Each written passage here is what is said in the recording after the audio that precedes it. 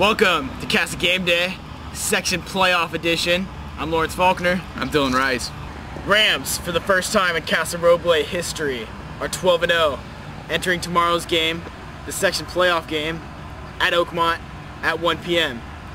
This week's opponent, the Intercom Tigers, a team that is 11-1 and also hungry as well.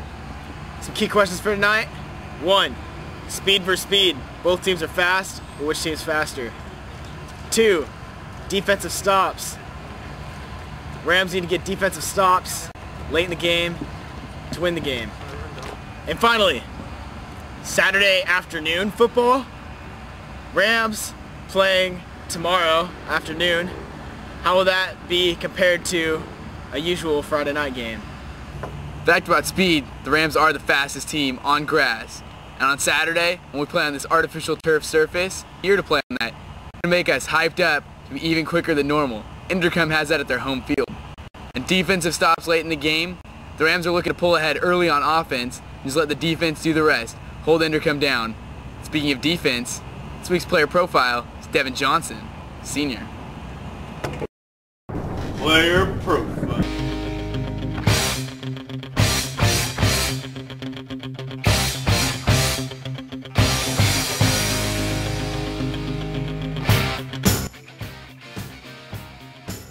Since this is the first section championship that Casa has ever played in, does that create any pressure for you and your teammates?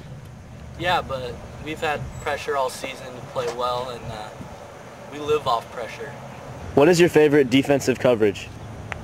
Cover 2, because it's not too difficult and I can't get burned.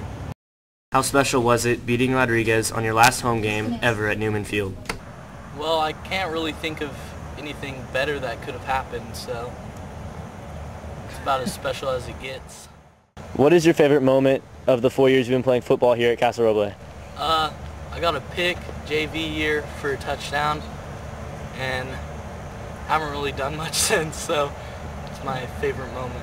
My dream play is going up for a pick, and I catch it, and then the receiver takes out my legs. I do a backflip, land the backflip, run down the field, pitch it to Kyle Murray, and he gets a touchdown. What do you think the outcome of the game is going to be? I think we're going to win by 2 touchdowns, one of those being mine. Now that you know about Devin Johnson, here's Chad Haddix with the section playoff edition of Sideline Report. Sideline Report. It's the one and only Chad Haddix here with your Sideline Report. We're going to get things started off with the injuries. This week, one injury, Cole Carter with the ankle. He's probable for the game. On the other hand, I had a chance to talk with a couple athletes and see how they're going to adjust and take advantage to Intercom running the cover 4 defense. So Charlie, Intercom runs a cover 4. What are you guys going to do to take advantage of that situation? We're going to try, pass as much as we can, throw some short passes, maybe open up the run game for Matt, get him going so he can score, do his thing like he always does. And same thing to you, Cody. Yeah, I mean, we're going to try to throw short this week, you know, a lot of outs and bubbles and stuff like that, and their goal is probably to stop Matt, so we got to step it up on the pass game. All right. And Charlie, you're all league. How does that make you feel being a senior and this is your last year playing? It makes me feel good that I got honored like that for what I did. I was just trying to perform every game to my fullest potential and just try to score as much as I could. And Cody, you have honorable mention. That has to be a good ego booster. How do you feel going into the game with that? I feel pretty good. I mean, coming into the year, I mean, my goal is just to have a couple catches a game and stuff like that, and all my hard work paid off, and honorable mention, it feels good.